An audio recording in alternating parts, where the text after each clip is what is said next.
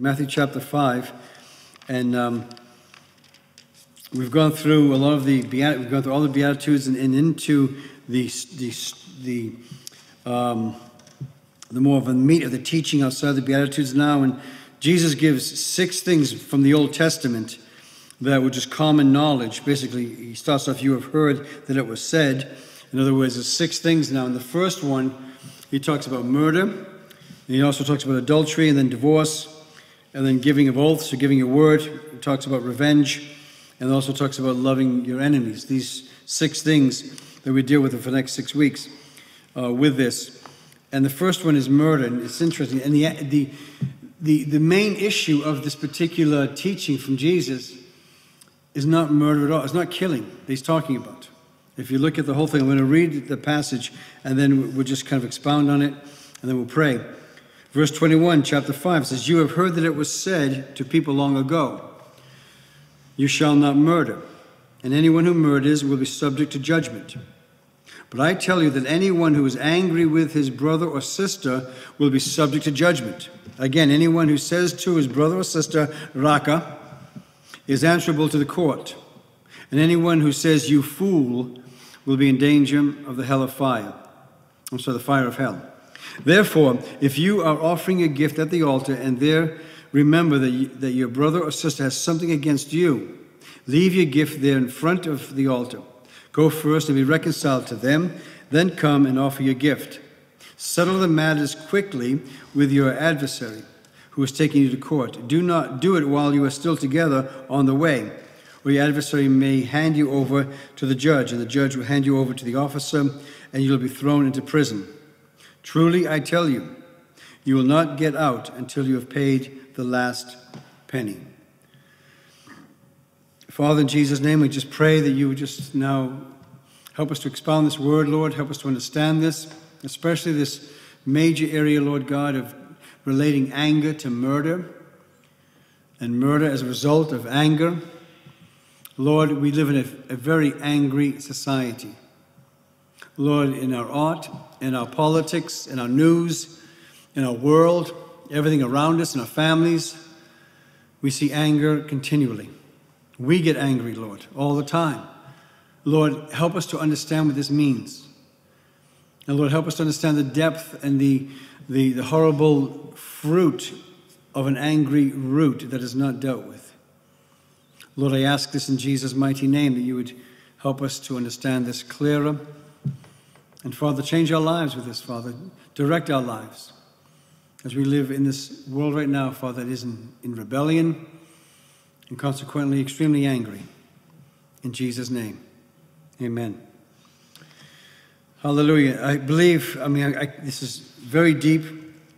It goes on even to the last part, which I won't deal with that much about going to court and settling things beforehand, which is always a good thing to do. Keep it out of court and settle things beforehand. But I do want to deal with the weightier part of the section, which is the first 2 verses, basically. But you have said that you have heard that it was said to people long ago, to the ancients. Some translations have that you shall not murder. Well, that goes back to the law of Moses. Jesus talking to his disciples, being Jewish men, they would understand exactly what he's talking about. That is the 5th commandment: you shall not commit murder. That's what Jesus said. You should not commit murder. But this is so important. If you follow with me, just quickly, we'll go to about 2 or 3 other scripture verses here. Again, this is reiterated. Go to Matthew 19:18. He says the same thing. He meets the rich young ruler. And one of the things that he says to Jesus, why I'm so righteous, he says this, verse 17, says, why do you ask me about what is good? Jesus replied, there's only one who is good. If you want eternal life, keep the commandments. Which ones? He inquired. Jesus replied, you shall not murder. You shall not commit adultery. You shall not steal. You shall not give false witness or false testimony. Honor your mother and father. Basically, that's the 10 commandments. And then also to love your neighbor as yourself. So Jesus reiterates this as well. This is one of the top commandments that one could keep. Also, go over to Romans 13, chapter 9, just to lay a foundation here of the mindset of whom Jesus is talking to. Like he says, you have heard that it's been said, which has been said quite a bit. Romans 13, chapter 9. In Paul's writings, it just says, the commandments, thou shalt not commit adultery. Well, let me just start with verse 8. Let no debt remain outstanding except for continuing debt to love one another. For whoever loves others has fulfilled the law. The commandments, thou shalt not commit adultery, you shall not murder, you shall not steal, you shall not covet. Basically what he just said to the rich young ruler, Paul is just reiterating that. And whatever commandment there may be are summed up in this one commandment, love your neighbor as yourself. One is very interesting here, dealing with the church itself, though. Look at 1 John chapter 3. We know that John chapter 3:16 is God so loved the world. Interesting, 1 John 3:16 says this. Well, I'm going to start with verse 15 and then go into 16. 1 John 3:15 and 16. Anyone who hates a brother or sister is a murderer. Wow. So we're not even talking about killing somebody in that sense. So already, John's reiterating this teaching as well. Even if you hate your brother or your sister, he's a murderer, she's a murderer, and you know that no murderer has eternal life residing in him. This is how we know what love is. Jesus Christ laid down his life for us, and we ought to lay down our lives for our brothers and sisters. Just the opposite of killing them with hatred and killing them with... And hatred, of course, just doesn't happen.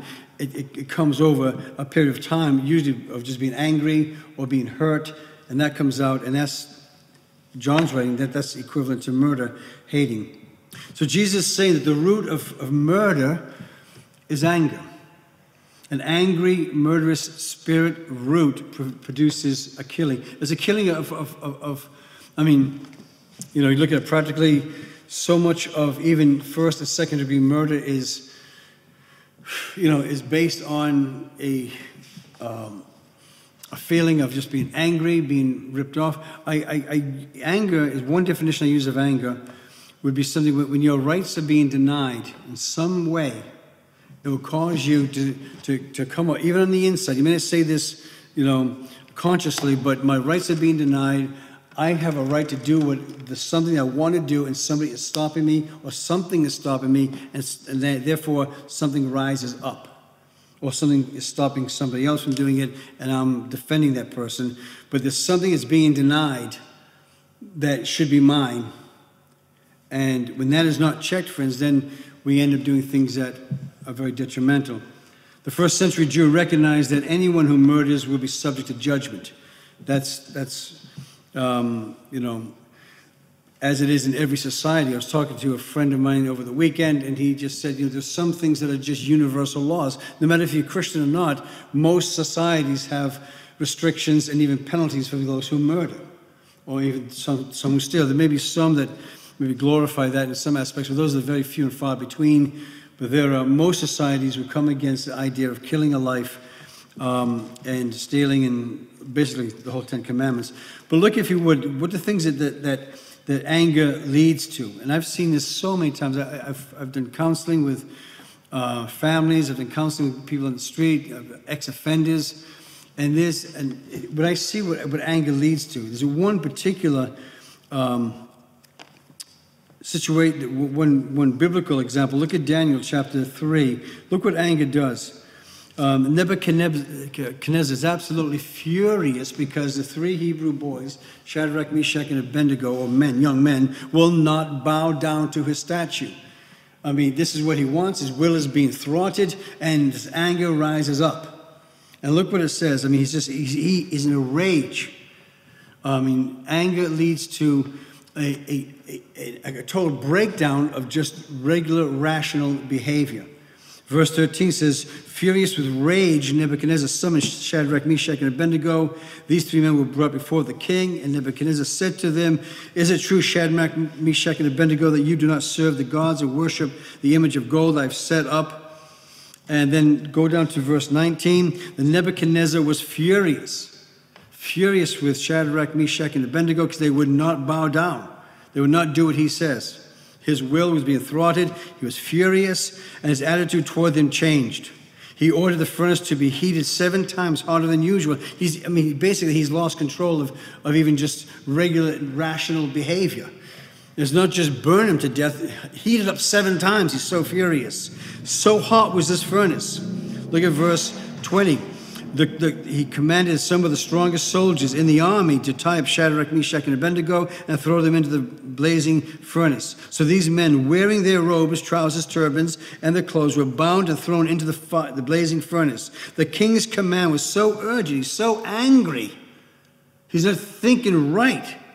So angry, and the furnace so hot that the flames of the fire killed the soldiers who took up Shadrach, Meshach, and Abednego. He lost some of his strongest soldiers just because he's so freaked out.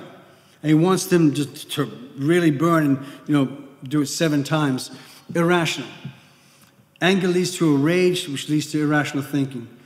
I've seen anger lead to lust. I've seen people in relationships sometimes, and they get angry with their spouse for something, or their partner, whatever, and they purposely go out after somebody else. They don't even like the other person, but just to get back because of the anger, or suddenly their eyes are off their spouse or their partner or something, and then now they're looking afield because of anger. The mind is turned. Of course, anger leads to sin. And I'm going to get to that towards the end of this teaching about how we deal with anger, because anger, if it is not abated, all of our anger, myself, you, all of us, if our anger is not controlled, it will lead to sin. Anger can anger can justify any action at the moment. It overtakes every and all rationale. Anger is self-centered. The Bible says we are to be angry, but do not sin. Anger is just a part of our nature in a fallen world. And anger in and of itself is not necessarily evil. But it is truly how we deal with anger. It can lead to murder. It can lead to lust. It can lead to adultery. It can lead to sin. It leads to all these things if it is not handled. As a matter of fact, in Jesus, the absolute fruit, the largest fruit, the end result, if it's not checked at all, it leads to murder. This is a death. It could lead to a death of a person, or could be a death of a relationship, a death of peace that you have with God. There is a death that happens with anger. But he goes on to say, as far as just, the anger, but even just the name calling. And this is a clear sign of something that's not right in your spirit in relation to God. It says, whoever murders will be subject to judgment. Verse 22, but I tell you that anyone who is angry with his brother, he's just talking about anger now, angry with his brother will be subject to judgment. Again, anyone who says to his brother or sister, Raka. Now, this is the only time this word is used in the Bible. Basically, it just means a lightheaded person, an airhead, but it was a real derogatory term. Brainless person, just a flake, Raka. It's in the day right now when Jesus is using it, it's highly degrading, highly disrespectful. It was a word that was a hated word, and you would use it if you really want to just absolutely tear somebody down, just ruin their reputation, just tear them down. You just call them Raka. It is the only passage where the Bible uses this term. And it just comes from an Aramaic word, rika, but pronounced raka. As I said, very derogatorily, meaning empty-headed, insinuating the person is just absolutely stupid or inferior. It puts you in a superiority place. It just beefs you up. You crush the other person to lift yourself up when you're angry. It was an offensive name used to show utter contempt for the other person. And Jesus warned that the use of such a word to describe somebody was tantamount to murder, deserving the severest punishment of the law. There's an example I'll give about how your testimony to somebody could kill somebody. I've given this testimony before because it has stuck with me. Matter of fact, it happened. It's a true event. Happened 25 years ago, and I remember this plainly. There's a Supreme Court justice on the Supreme Court now in the United States, Justice Thomas. And he was a very astute, educated black man. And he was going through the Senate hearings, and he was just about ready to be confirmed. And out of nowhere, this woman, Anita Hill, comes up, very articulate, very smart. Again, this other black woman, so it wasn't a racial thing. This black woman came up and said, 10 years ago, he sexually abused me. And this shocked the court. And this is live around the world on CNN. Everybody's looking at it. And here's this judge that had a flawless testimony. His whole career was flawless, polished. He's this close to the Supreme Court. And this woman comes up and says, no, 10 years ago, he sexually harassed me. So that sent shockwaves all over the place. To make a long story short, he was voted in. He was accepted. And now he's on the Supreme Court. But he said, and that the whole world now thinks, because this shadow is over his head now, oh, he just got away with it. You know, he actually sexually abused her, but now he ended up getting away with it.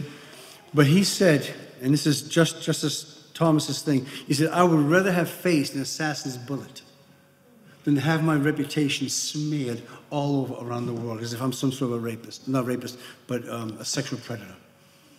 He goes, she tried, it was the enemy coming in. This is his testimony. She still says, no, he got away with it. He did this to me. His testimony is, no, I didn't touch it. This is just a lie. We never know, except he was found innocent by the Senate. He's on the Supreme Court. Even today, he's still there, and he's a good judge. But his testimony is, I would rather have faced an assassin's bullet.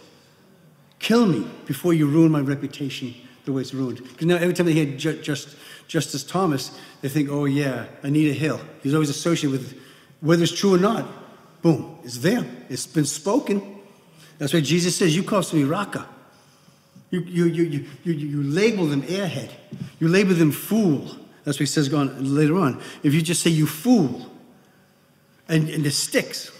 So even though the person, people may just laugh it off or whatever, but whenever they think of that person now, they think, oh yeah, the fool. And it just sticks with them. You've killed their reputation. You've ruined their livelihood perhaps sometimes if you just give a false, testimony about somebody. And this is why, if you just say that, it is like murder. You can kill them. Gossip kills. You want to ruin somebody's reputation? Just spread a lie. I don't even have time. I have some scripture verses in Proverbs. It goes on about the power of the tongue. It can ruin lives. And that's what Jesus is saying right now. He says, I tell you, anyone who is angry, and it comes from anger, angry with his brother, and with uncontrolled anger, you can justify anything. Because you are now the center of what you're doing, and whatever you say, you may regret it later on, but the words are already out. But at that time, you feel justified saying it. You can yell at your kids, you can do this, you can smack somebody, you can put your hand through a wall. Whatever you do with anger, at that time, at that second, you justify doing it. I'm so angry. Bang! I'm so angry. You kick someone. I'm so angry. You just tear somebody down. And at that time, you are a law unto yourself. That's what's danger. That's the danger with anger. You're a law to yourself. And I'm going to deal with that and how to deal with that. The attitude of the heart is the same. And it's this attitude that makes a person morally guilty before God. I don't have to kill somebody. I can just speak it. This person is, hey, oh, is he really? Oh, yeah, stay away from him. Oh, yeah, I will. Don't buy from him because I'll just kill his business. Oh, yeah, somebody ate their food and I already got sick, man. I wouldn't eat at that place. It's really bad, man. Boom, you just kill it. You kill their business, you kill their reputation. And, the attitude of the heart is the same, and this attitude is to make the person morally right before God. I could have an anger within my heart. I may not even say it, but I'm thinking it. Jesus, we're going to look at this later on with adultery and lust, that even if you look at somebody lustfully, you've already done it. God sees it. I tell you, friends, this is where we have to, check my own heart. We do live in an angry society. And then he issues this third warning. He says, do not murder. Then don't say the raka. And then he also says, and anyone who says you fool is in danger of the fires of hell. So Jesus not only warns us against expressing unrighteous anger, which can lead to murder, but he also commands us about any denunciation or insults, name-calling has to be avoided. And these abusive words reveal the true intent of one's heart and mind, in which we'll be held for judgment. And it's good to do an inventory now. Even today, like I said, this teaching I've had to deal with even myself, even today. Because things have happened and, I have to just check my heart. God, why am I feeling, this anger towards this or that? I say, okay, God, and I'm going to deal with how to deal with anger in a second. The Lord examines the heart, and that's what this issue is, the issue of the heart. The heart of the problem is the problem with the heart. That's why Jesus says, if you do it even in your heart, I see it. You don't even have to do it, but the problem is already there. Turn with me. Go to Jeremiah 17. And it's just about 2 or 3 verses here. I want to just show you the proof of this about going to the heart. And God knows it. And this is Old Testament teaching, friends. This is just not New Testament. It wasn't new with Jesus. He said this before. Jeremiah 17:10. I, the Lord, Jeremiah 17:10. Jeremiah comes after Isaiah. Jeremiah 17, right before Ezekiel. Verse 17, I, the Lord, search the heart.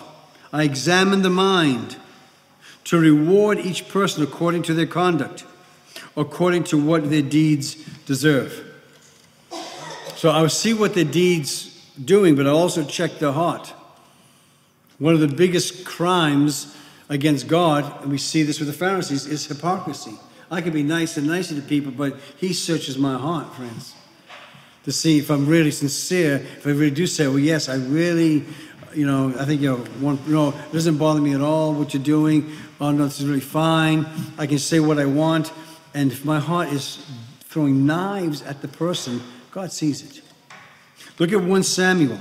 Go back a few books. 1 Samuel chapter 16.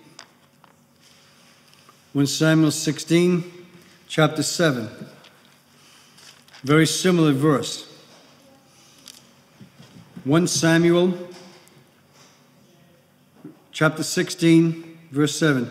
But the Lord said to Samuel, do not consider his appearance, his height, for I have rejected him. Because Saul was a natural choice. He was tall, he was good looking, he was head and shoulders over every single Israeli man. I mean, he was the man. There's no doubt. He's good looking. He says, listen, don't go by appearances, for I have rejected him. The Lord does not look at the things people look at. Keep that on board, friends. Take that on board. People look at the outward appearance, but the Lord looks at the heart. That's why Jesus says, when you've done it in your heart, God sees it. He looks upon the heart. And look at 1 Chronicles. Just go a few verses, a few books to your right. 1 Chronicles. Again, these are all similar passages, but just to reinforce what I'm saying here. 1 Chronicles 28. 1 Chronicles 28, verse 9. Talking to Solomon, the son of David. And you, my son Solomon, acknowledge the Lord of your father and serve him with wholehearted devotion and with a willing mind. For the Lord searches every heart and understands every desire and every thought. If you seek him, he will be found by you. But if you forsake him, which Solomon did, he will reject you forever. So that's when he's chosen to be a vessel to do the sanctuary. But again, God searches the heart. So you may think, well, I didn't do anything, and I'm living my life. My eyes are straight ahead. I'm not being angry and whatever. If you harbor that anger in your heart, God sees it. I tell you right now, too, that anger will somehow get out, some way. Some way. If you harbor it in your heart, it's going to come out sooner or later. But the last part of the thing I want to talk about now, again, this is, we have these messages now that are 30 to 40 minutes long, so that they're just good bite-sized things here. So I'm not going to dealing with going to court, as the Matthew passage leads into, but dealing with anger, and this is very important. I've talked about the biblical definitions of anger and the result of it biblically, but how do we deal with it? I mean, it'd be terrible if I just leave it right there and not help you how to deal with anger. Listen closely, because in dealing with anger now, when angry, we have two choices. We have two choices. We can either, we can either react or we respond. And I'll tell you what I mean. I've said already, anger in and of itself is not sin. And Ephesians chapter 4, verse 26, it even says, be angry, but do not sin. Yeah, there's a lot of things to be angry over, especially if you're walking close with the Lord. We see our society. I'm angry with our society. I'm angry with what's happening. And and every day I have to lay this before the Lord. There's a stirring in my heart. Listen, look, read the Bible. God gets angry. The wrath of God. God gets angry. The anger of the Lord kindled against, Israel. The anger of the Lord. Jesus got angry. Anger is not the sin. By nature, we do get angry because things do not go according to the way that we want them to go, and it stirs up an anger within us. That's just natural. It's God-given, actually. Like I said, repeatedly in the Old Testament, the anger of the Lord. In the New Testament, to follow with me closely, keep your fingers there. But John chapter 2, when Jesus goes into the temple, and this is not at the beginning of his ministry, even though it's John chapter 2. This basically is towards the end of his ministry. There's no chronological order in John, but he cleansed the temple. He does that also in the other Gospels. He only does this once.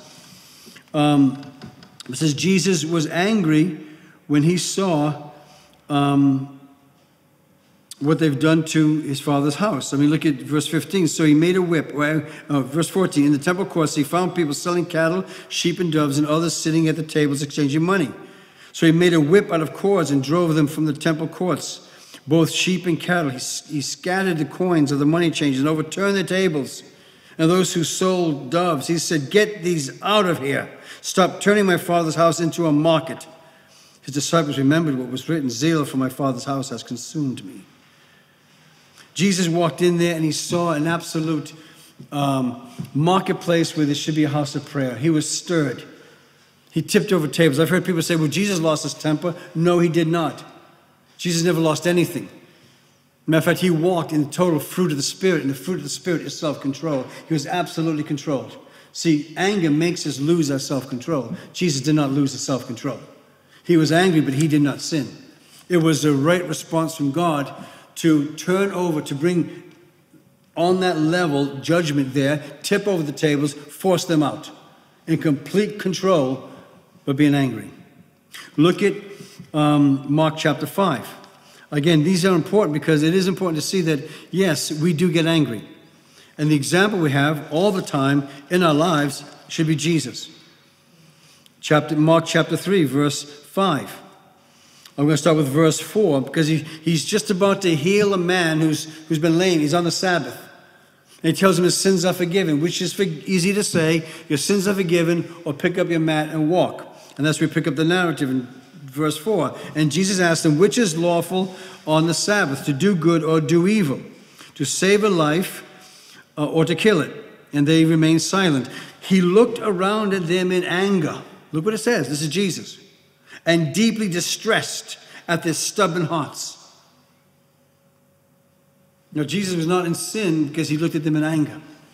He saw this self-righteousness. He saw this, here's somebody who is going to be healed. It happened to be a Sabbath, and they were getting on his case and saying that he had a demon. This is wrong. He shouldn't be doing this. And it angered him.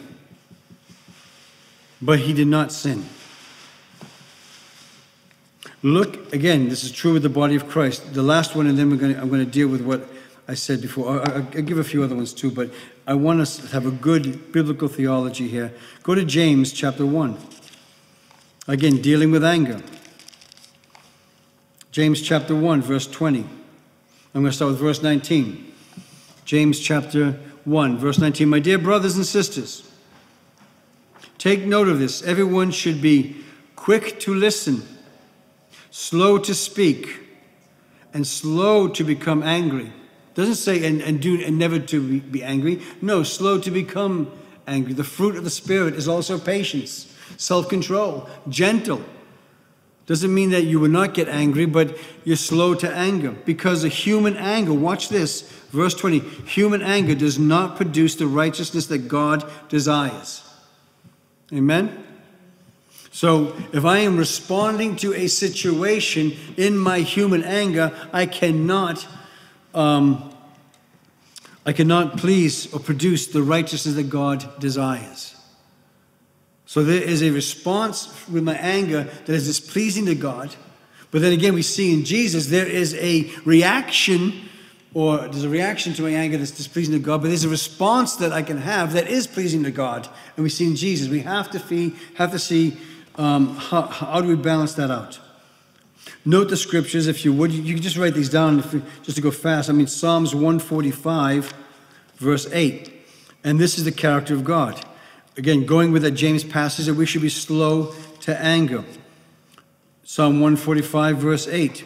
The Lord is gracious and compassionate, slow to anger, rich in love. This is the Old Testament God.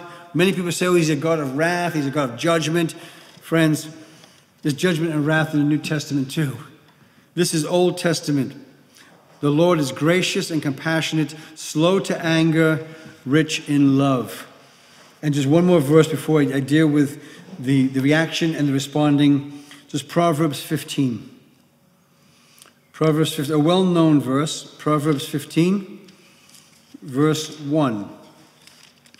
Proverbs 15, verse 1. And this is, I said this recently. There's a presidential candidate going around. I'm just dating this teaching right now. The states are in the midst of a presidential election, and there's one candidate I'd like to speak this to. Chapter 15, verse 1. A gentle answer turns away wrath, but a harsh word stirs up anger. A gentle answer turns away wrath. So if somebody's coming against you, there's a situation, and then the fruit of the Spirit is gentleness, self-control, patient. If you're walking doesn't mean you won't get angry, but it means you walk self-controlled, you're gentle, you're patient, and that's where I'm going to get on with the reacting versus responding. But that is the fruit of the Spirit. But if you have a harsh word, friends, that's going to stir up anger. And that is so true.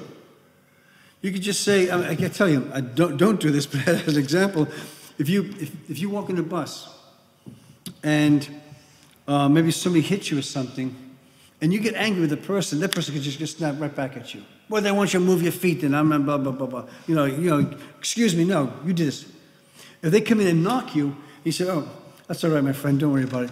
They said, oh, well, thank you for that, or whatever. Okay, and they just go on. If you come back at them with an angry attitude, angry spirit, that will even provoke even a greater anger.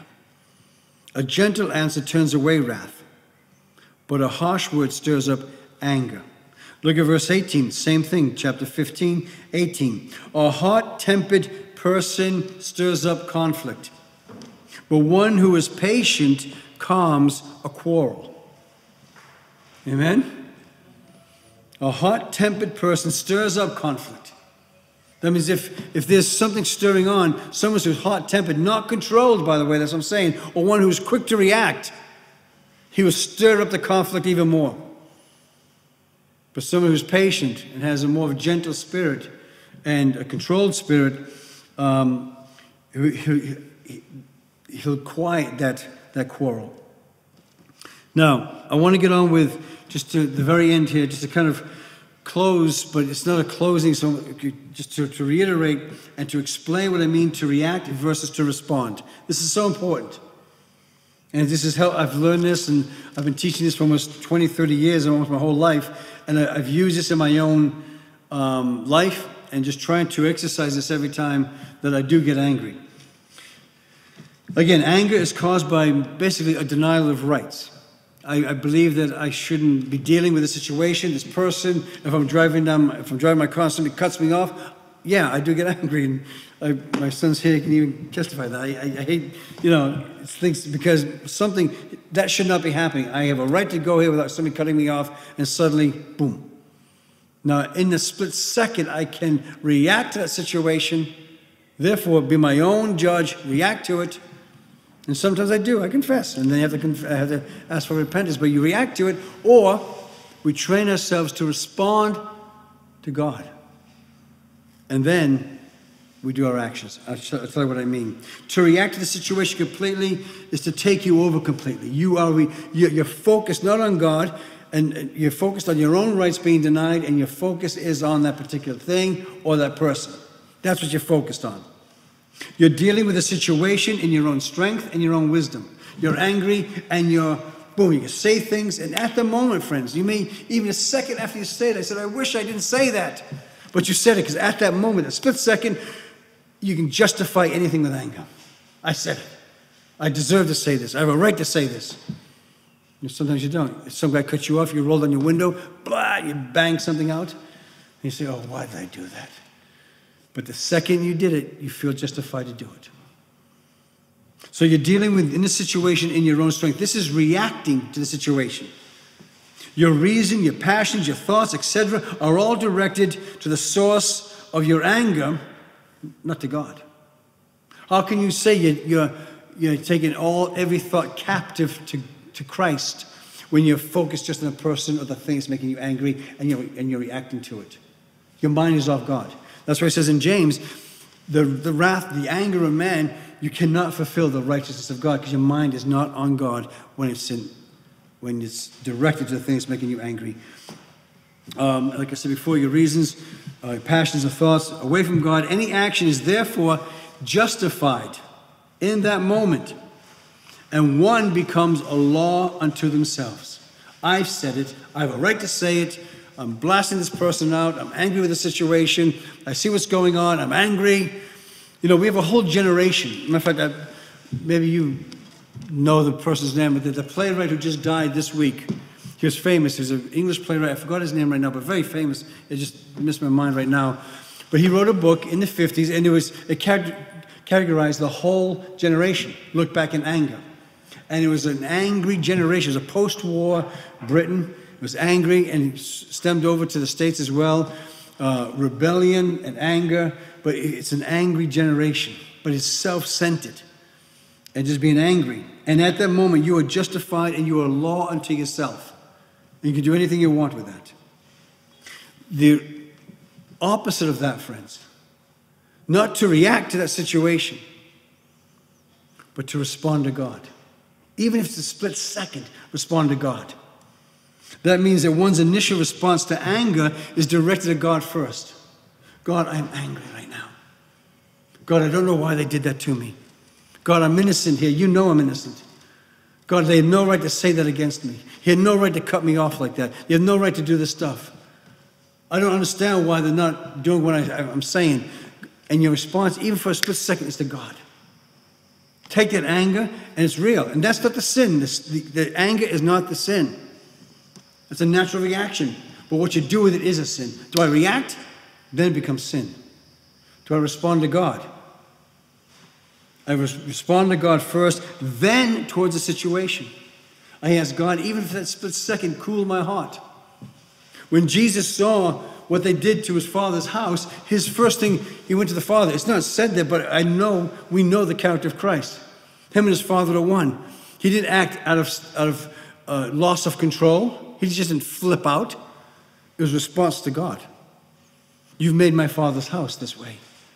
And it was a righteous anger because he was aligned with God.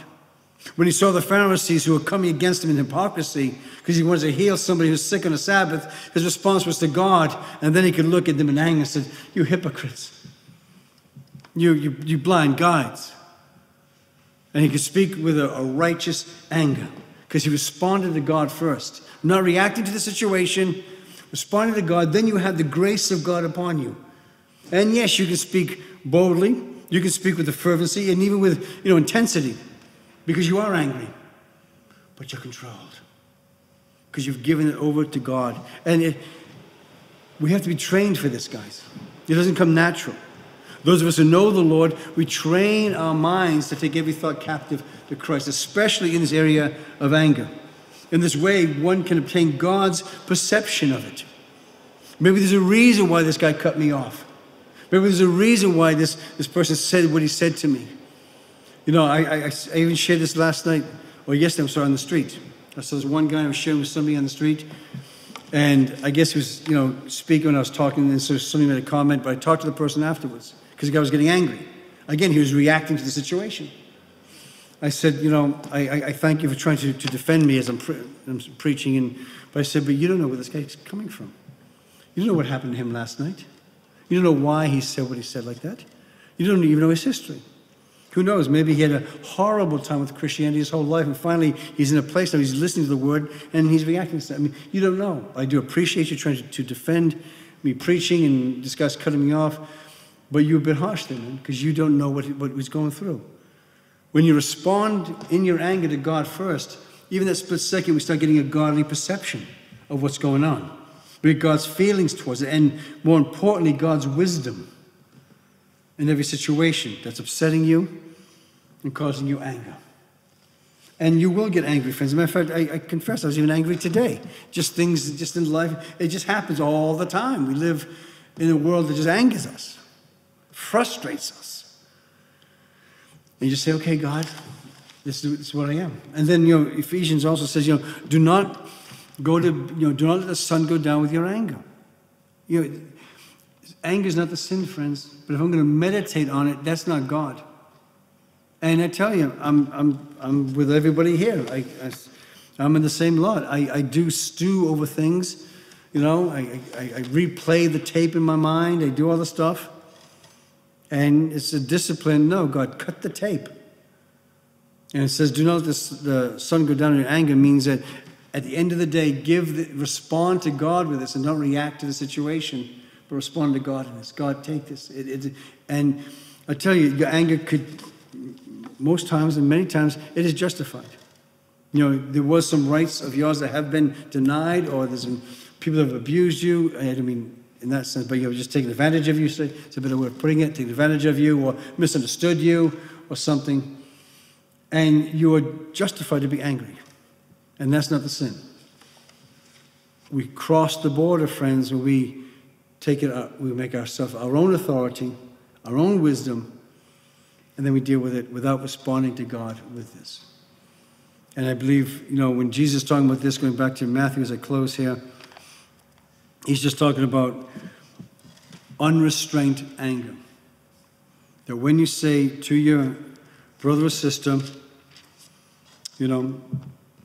Raka, you ruin their reputation, you gossip about them, you say false things about them, or even the third level here, or the third thing, say that you fool, even something on that level.